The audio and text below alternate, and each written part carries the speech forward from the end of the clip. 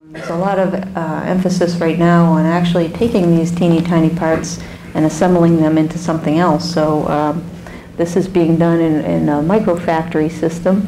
It might be a very small micro mill over here and a very small molding machine on this end and a gluing station over here.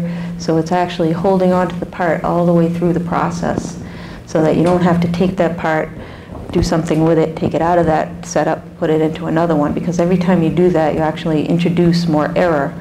And when these parts get to be as small as 520 per pellet, you can't afford to have any error in any of those setups. So this is a trend that's going to continue, I believe.